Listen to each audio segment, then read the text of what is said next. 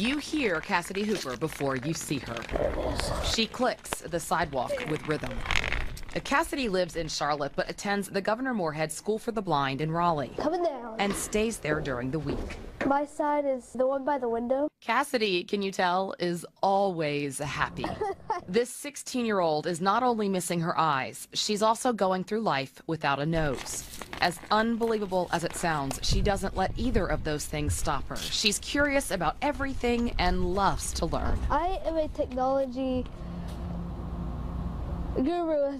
My computer teacher, Miss Snyder, says... Today, it's not computer class. Okay, buenos tardes, clase.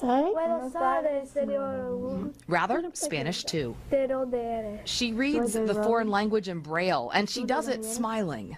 Want another example of her unbridled joy? Check out Cassidy happily boarding a bus with fellow classmates. They went to sing for a jam-packed homeless shelter.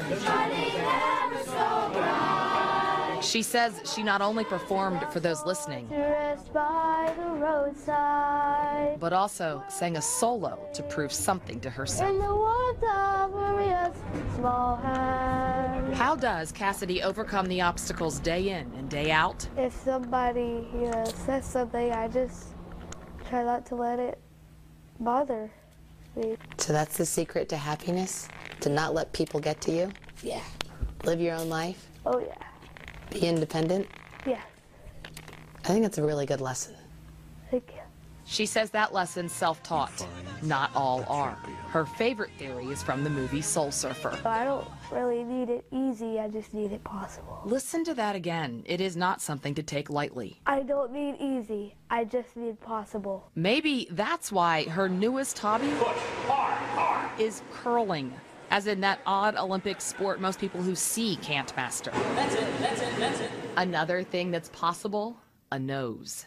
Cassidy's multi-year process to have one surgically built onto her face is near the end. They're gonna do skin flaps from here to there. Skin grafts, facial reconstruction, fixing sinus cavities. We've been with her through some of the early procedures. When do you think you'll have the whole thing done? By the end of the school year.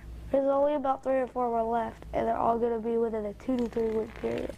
She's just plain awesome. And though she can't see the world in front of her, there's no way this world will ever ignore her. Maybe you noticed Cassidy now has her braces off. That was one step she had to go through before moving on with these surgeries. Also, her dad tells us she's in the process of getting, hopefully, a guide dog. And if she qualifies, she could get that dog this summer. She has some big weeks coming up. Fascinating story. It's Love great. to see her progress. Gosh, she's great. And Paul, on our website right now, we have 2 extra things. A story about Cassidy we did back in 2010, and more on her current life in Raleigh when she goes to school during the week. You go, girl. You go. Absolutely.